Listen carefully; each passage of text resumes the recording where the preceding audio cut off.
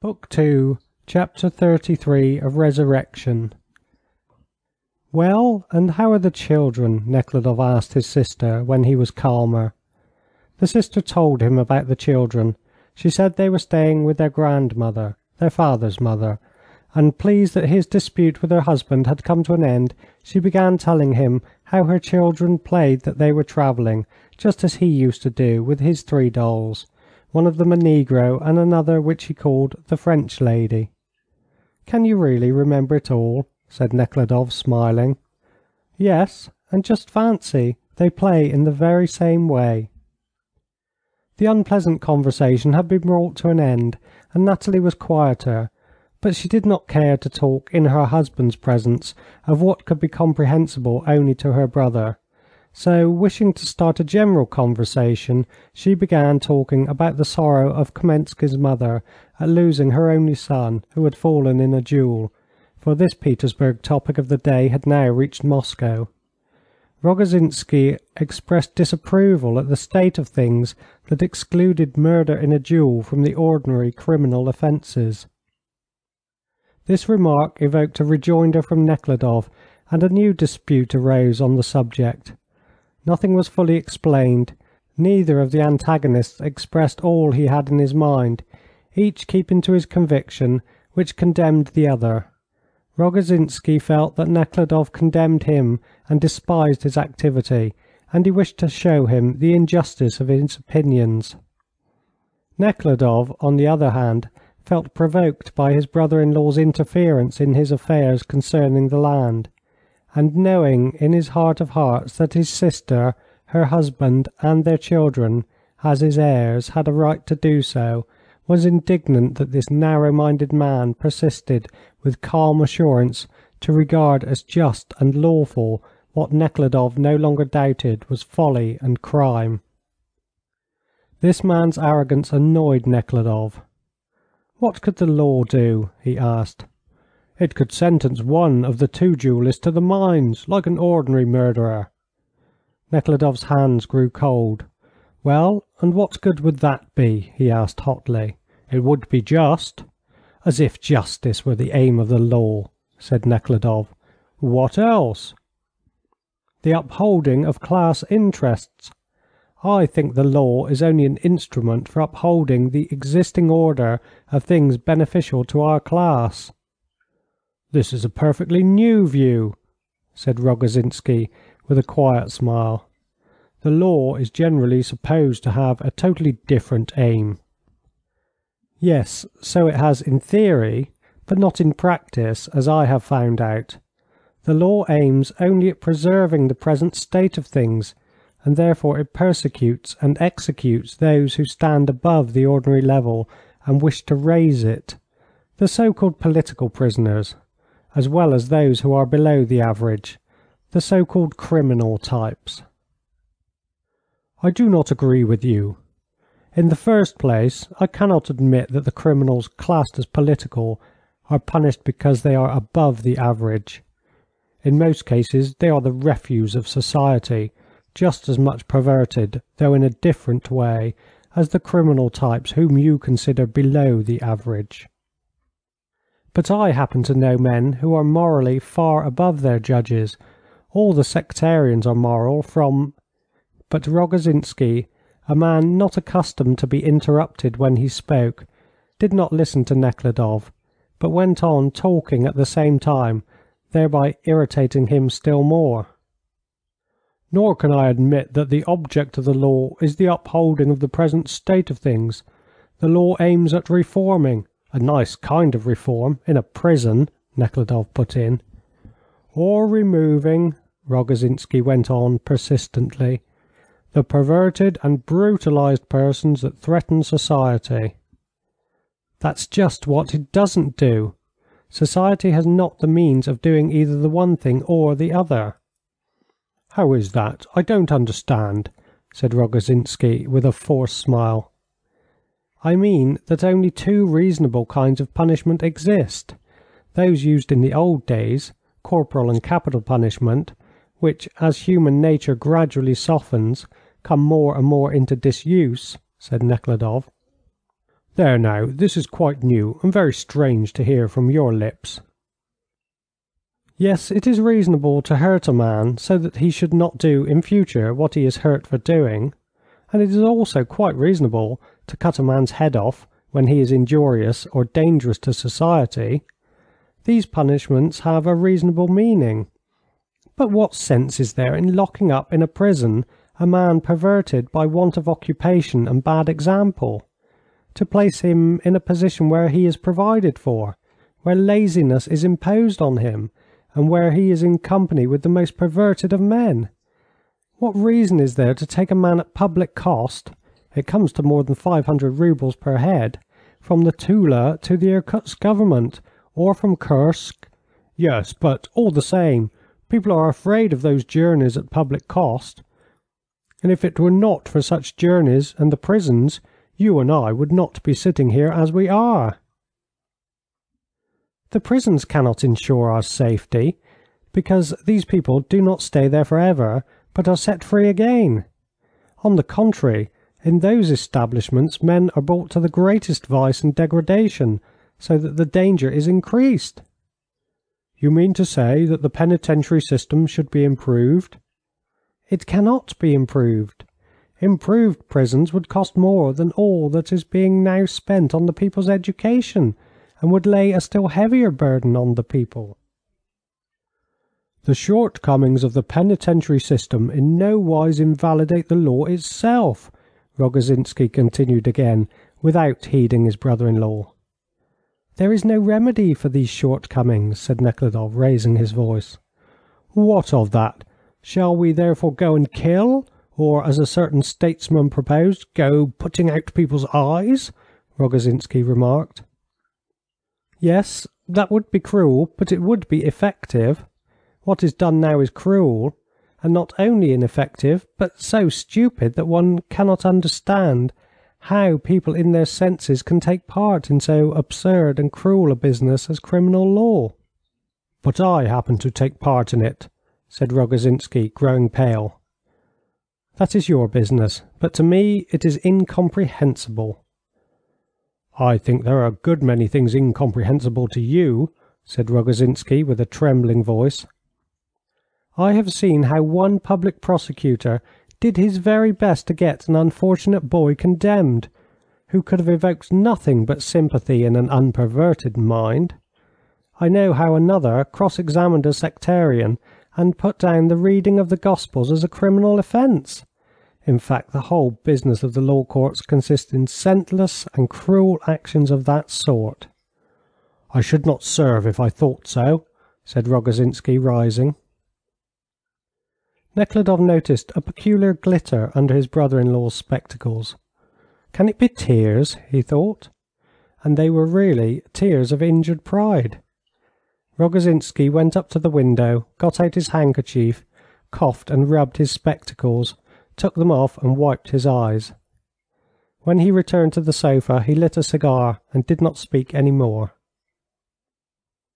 Nekhludoff felt pained and ashamed of having offended his brother-in-law and his sister to such a degree, especially as he was going away the next day. He parted with them in confusion and drove home. All I have said may be true. Anyhow, he did not reply, but it was not said in the right way. How little I must have changed if I could be carried away by ill feeling to such an extent as to hurt and wound poor Nathalie in such a way, he thought. End of Book 2, Chapter 33.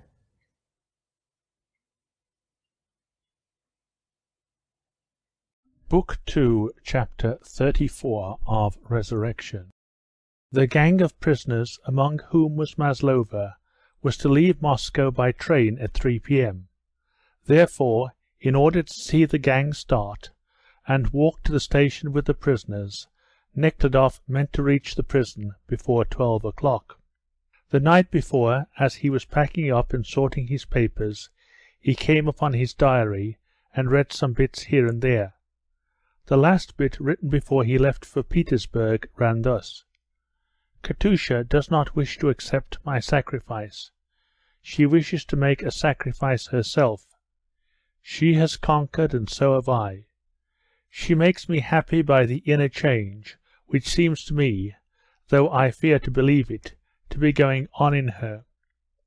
I fear to believe it, yet she seems to be coming back to life."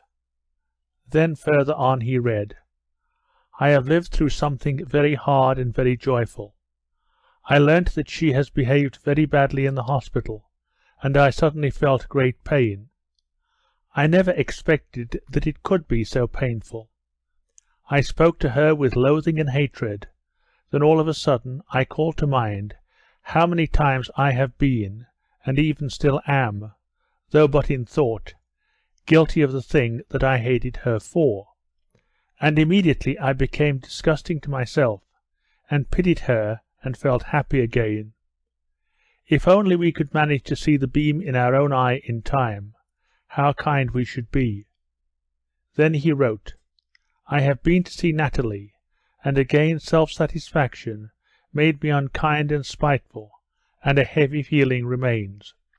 Well, what is to be done? Tomorrow a new life will begin, a final goodbye to the old. Many new impressions have accumulated, but I cannot yet bring them to unity." When he awoke the next morning, Nekhludoff's first feeling was regret about the affair between him and his brother-in-law. "I cannot go away like this," he thought. "I must go and make it up with them." But when he looked at his watch, he saw that he had not time to go, but must hurry so as not to be too late for the departure of the gang. He hastily got everything ready, and sent the things to the station with a servant, and Taras, Theodosia's husband, who was going with them. Then he took the first isvostchik he could find, and drove off to the prison. The prisoner's train started 2 hours before the train by which he was going, so Nekhludoff paid his bill in the lodgings, and left for good. It was July, and the weather was unbearably hot. From the stones, the walls, the iron of the roofs, which the sultry night had not cooled, the heat streamed into the motionless air. When at rare intervals a slight breeze did arise, it brought but a whiff of hot air filled with dust and smelling of oil paint. There were few people in the streets, and those who were out tried to keep on the shady side. Only the sunburnt peasants, with their bronzed faces and bark shoes on their feet, who were mending the road, sat hammering the stones into the burning sand in the sun, while the policemen, in their holland blouses, with revolvers fastened with orange cords, stood melancholy and depressed in the middle of the road, changing from foot to foot, and the tram-cars, the horses of which wore holland hoods on their heads, with slits for the ears, kept passing up and down the sunny road with ringing bells. When Nekhludoff drove up to the prison, the gang had not left the yard. The work of delivering and receiving the prisoners that had commenced at 4 a.m. was still going on. The gang was to consist of 623 men and 64 women. They all had to be received according to the registry lists, the sick and the weak to be sorted out, and all to be delivered to the convoy. The new inspector, with 2 assistants, the doctor and medical assistant, the officer of the convoy, and the clerk, were sitting in the prison yard at a table covered with writing materials and papers, which was placed in the shade of a wall. They called the prisoners one by one, examined and questioned them, and took notes. The rays of the sun had gradually reached the table, and it was growing very hot and oppressive for want of air, and because of the breathing crowd of prisoners that stood close by. "Good gracious, will this never come to an end?" The convoy officer, a tall, fat, red-faced man with high shoulders, who kept puffing the smoke of his cigarette into his thick moustache, asked as he drew in a long puff. "You are killing me. From where have you got them all? Are there many more?" the clerk inquired. 24 men and the women. "What are you standing there for? Come on," shouted the convoy officer to the prisoners, who had not yet passed the revision, and who stood crowded one behind the other. The prisoners had been standing there more than 3 hours, packed in rows in the full sunlight, waiting their turns. While this was going on in the prison yard outside the gate, besides the sentinel who stood there as usual with a gun, were drawn up about 20 carts, to carry the luggage of the prisoners, and such prisoners as were too weak to walk, and a group of relatives and friends waiting to see the prisoners as they came out, and to exchange a few words if a chance presented itself, and to give them a few things. Nekhludoff took his place among the group. He had stood there about an hour when the clanking of chains, the noise of footsteps, authoritative voices, the sound of coughing, and the low murmur of a large crowd became audible. This continued for about 5 minutes, during which several jailers went in and out of the gateway. At last the word of command was given. The gate opened with a thundering noise. The clattering of the chains became louder, and the convoy soldiers, dressed in white blouses and carrying guns, came out into the street and took their places in a large exact circle in front of the gate. This was evidently a usual, often practised manoeuvre. Then another command was given, and the prisoners began coming out in couples, with flat, pancake-shaped caps on their shaved heads and sacks over their shoulders, dragging their chained legs and swinging one arm, while the other held up a sack. First came the men condemned to hard labour, all dressed alike in grey trousers and cloaks with marks on the back. All of them, young and old, thin and fat, pale and red, dark and bearded and beardless, Russians, Tartars and Jews, came out, clattering with their chains, and briskly swinging their arms as if prepared to go a long distance, but stopped after having taken 10 steps, and obediently took their places behind each other, 4 abreast. Then without interval streamed out more shaved men, dressed in the same manner, but with chains only on their legs. These were condemned to exile. They came out as briskly and stopped as suddenly, taking their places 4 in a row. Then came those exiled by their communes. Then the women in the same order, first those condemned to hard labour, with grey cloaks and kerchiefs. Then the exiled women, and those following their husbands of their own free will, dressed in their own town or village clothing. Some of the women were carrying babies, wrapped in the fronts of their grey cloaks. With the women came the children, boys and girls, who, like colts in a herd of horses, pressed in among the prisoners. The men took their places silently, only coughing now and then, or making short remarks. The women talked without intermission.